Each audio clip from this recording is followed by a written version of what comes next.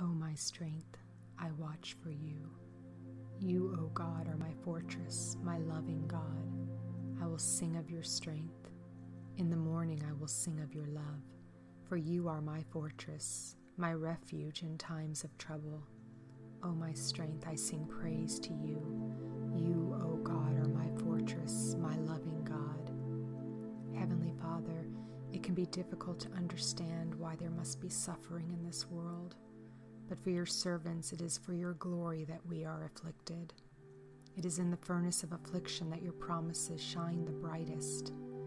How dark that cloud was that loomed over your disciples those days before your resurrection, when they were locked away in fear and doubt, and how ominous the cloud of despair that hovers over so many of your children today, Lord.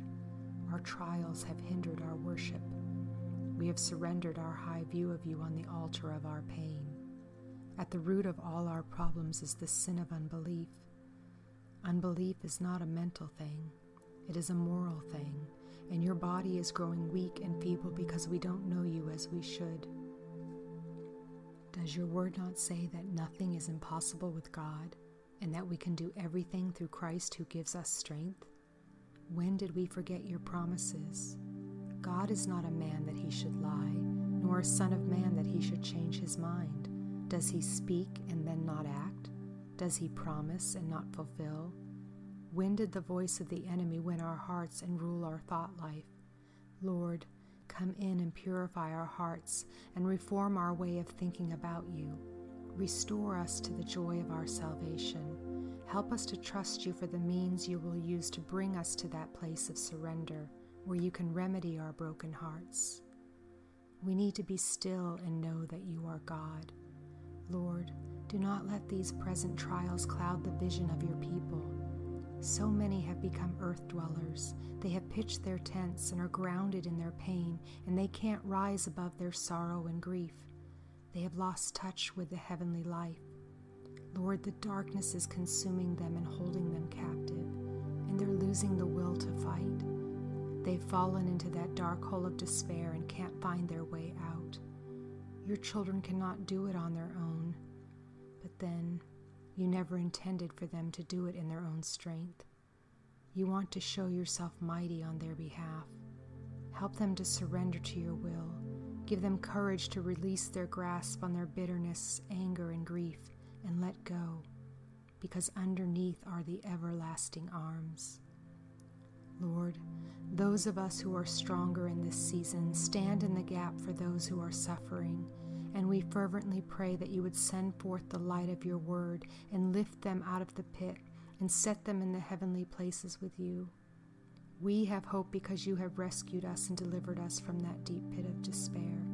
We live in the present reality of the glory that is on the other side of that dark valley of the shadow of death.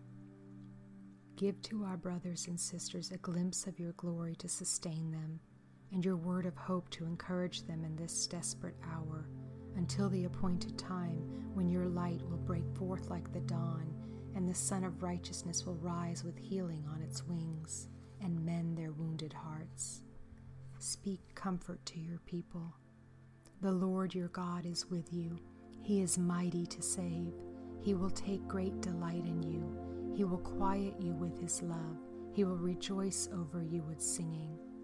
Their voices are parched, and they have no song to sing.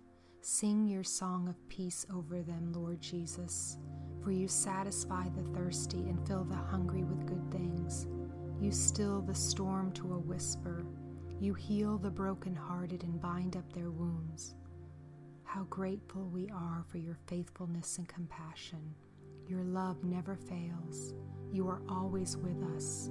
You never leave us and you never forsake us. You are in us. We live because you live. When we are paralyzed in fear or unbelief, you come to us and you breathe your life into us. Be the lifter of the head of those whose hearts are laid low because of their affliction. Lift up your heads, O you gates. Be lifted up, you ancient doors, that the King of glory may come in. Who is this King of glory? The Lord strong and mighty, the Lord mighty in battle. Come in and take full possession of your people, Lord. we glorify your name and sing this anthem of praise. For Jesus hath cheered the dark valley of sorrow, and bade us immortal to heaven ascend. Lift then your voices in triumph on high, for Jesus hath risen, and man shall not die. We praise you for the hope we have in you, Lord Jesus. Amen.